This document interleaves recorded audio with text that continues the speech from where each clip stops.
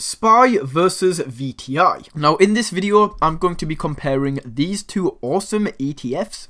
I'm going to be showing you everything you need to know, including things like expense ratio, dividend yield, the shares they are holding. So if you are interested in investing in either SPY or VTI, you want to know the differences and which one is better, keep watching as this will be the most valuable video you have ever watched. Okay, so we can see right here that straight away SPY is trading about double the price of VTI. This doesn't really matter too much though, the individual price, because it does depend on how many shares are out there. Now SPY is issued by State Street Global and VTI is obviously issued by Vanguard as it is in the name. Now something pretty big right here straight away that pops out is that owning SPY is pretty much triple the price of owning VTI.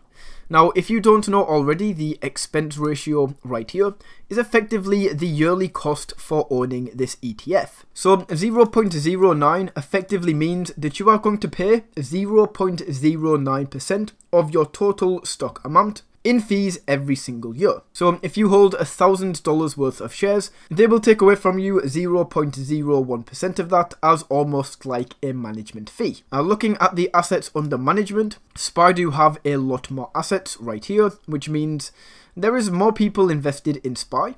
And then just looking at this, guys, the average daily volume, wow, that is a crazy difference right here. Over 36 times the average daily volume on SPY than there is on VTI. And something to take into consideration is the fact that SPY is probably the most traded ETF that is out there. It's pretty hard to beat SPY in terms of average volume. And the only thing that this could really mean is there is going to be a lot more buying and exit liquidity for SPY. But with almost $1 billion daily volume, I don't really think this is something to worry about, as this is still a pretty big ETF. We then go down to the underlying index right here, and you can see that SPY is going to track the S&P 500 and VTI is going to track the CRSP total market. So that is a huge difference between the two, and this is the second major part. And this is the second major difference apart from the expense ratio, is going to be the fact that SPY is tracking the top 500 S&P stocks and VTI is tracking the entire CRSP market. It shows underneath right here, we have 501 total holdings for SPY and 4,000 total holdings for VTI. Now, complete personal preference, I personally prefer investing in just the top 500 market cap stocks. I don't think there's anything wrong with investing in total market ETFs. I just prefer putting my money into the big boys, the top 500 market cap, and leaving the smaller cap stocks alone. So once again, we go into the costs. We've spoken about the expense ratio. Now the spread, you can see right here why SPY is traded so much, because there is no spread whatsoever really. And another fairly big difference here is the median tracking difference. Now the median tracking difference effectively means how far off is the index fund from the actual asset it is tracking. So you can see right here, SPY is tracking the S&P 500.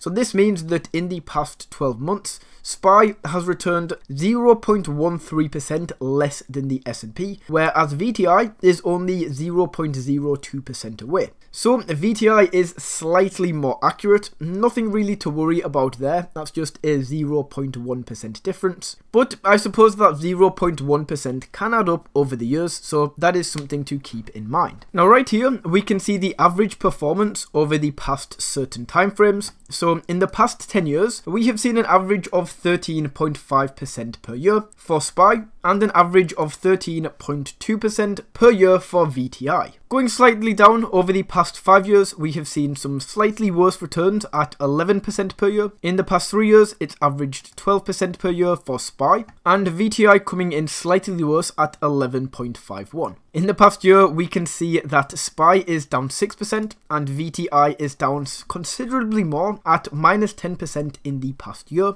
Year to date, pretty similar right here, with averaging around about minus 18%, and then we are continuing to fall. Now, if we go down to the number of holdings right here, we can see that although SPY is tracking the top 500 stocks and Vanguard is tracking the entire market, the top holdings are basically going to be identical. And the reason for this is because the top market cap stocks are the same for the top 500 and the entire market. Now the only difference here, and I'm not entirely sure why this is, but for some reason VTI are holding slightly more Tesla than Alphabet, and if you guys don't know, Alphabet is the parent company of Google. So VTI are holding slightly more Tesla than Alphabet, and SPY are holding slightly more Alphabet than Tesla. Once again, I'm not entirely sure why, but that is a little bit strange. Something else to point out is the fact that SPY are holding slightly more of a percentage of the portfolio in these top 10 stocks than VTI is,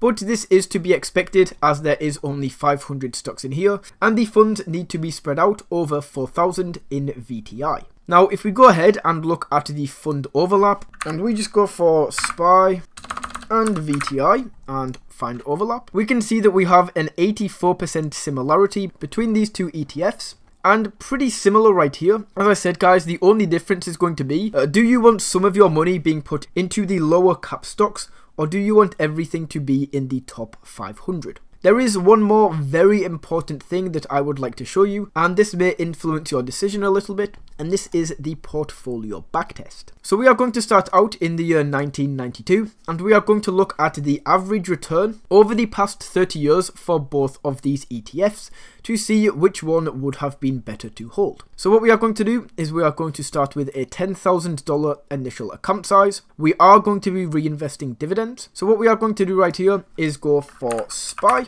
and also VTI. Now this one is going to be 100%, portfolio 2, 100% for VTI. And let's take a look at which one would have been most profitable. So if we go down here, we can see that holding SPY, you would actually have got slightly less money than if you had held the Vanguard Total Stock Market ETF. With SPY, you would have turned $10,000 into $53,192. But with the Vanguard Total Stock Market ETF, you would have turned $10,000 into $56,756. You can also see that Vanguard is slightly more volatile, with a slightly better year and also a slightly worse year. And there is one thing that this doesn't take into consideration, and this is a pretty important thing actually, and that is going to be the expense ratio and cost of holding these funds. So on top of already being more profitable than SPY, VTI would also be 3 times as cheap, which increases the profitability even more over SPY. So even though I said at the start of the video, I personally prefer investing in the top 500 stocks, given the evidence that we have seen in this video when we have analysed both of these stocks, from the data shown over the past 30 years,